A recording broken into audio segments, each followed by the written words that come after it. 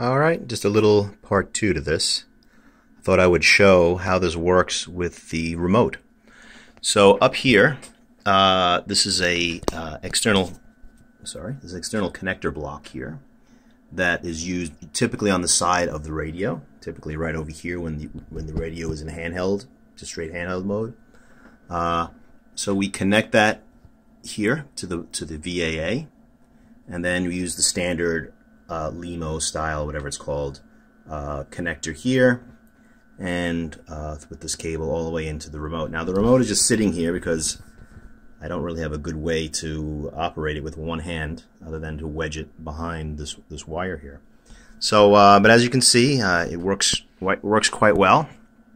And just for giggles, what I'll do is I'll go into the option menu here. I'm trying to keep the glare off of it. Maybe I'll take off the... Let's see how that looks.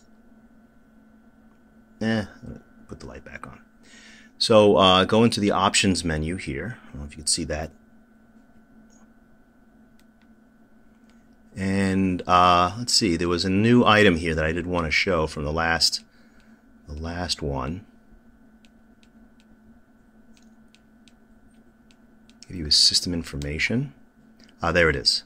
So you see that first line item there says VAA serial number. So that's another indicator that the VAA is working as it should. So basically that's all there is to it. I'll see you next time.